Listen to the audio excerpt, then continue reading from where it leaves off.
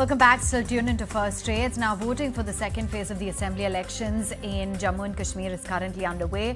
A total of 26 constituencies across 6 districts of the Union Territory will be going into polls, and a delegation of foreign diplomats is also in the valley to assess the electoral process. Let's take it across to Times Network's Sahil Suhail for a ground report.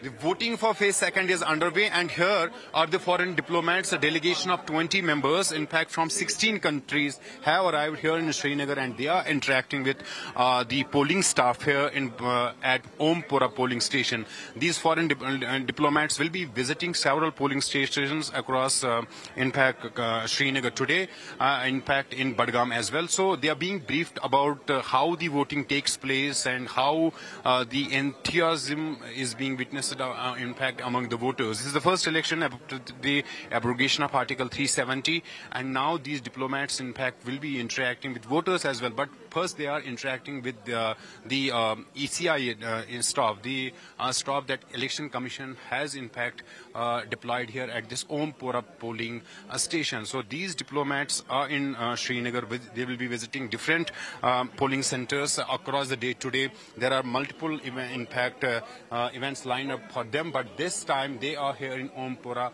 Budgam. This is the first polling station that they have visited, and now these foreign diplomats are having a word with the ACI staff, and then they will also have in fact interaction with the voters as well.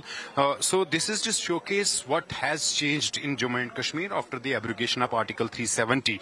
Now people in Jammu and Kashmir are basically reposing faith in democracy. This is the festival of democracy, and in this festival people are basically voters are participating.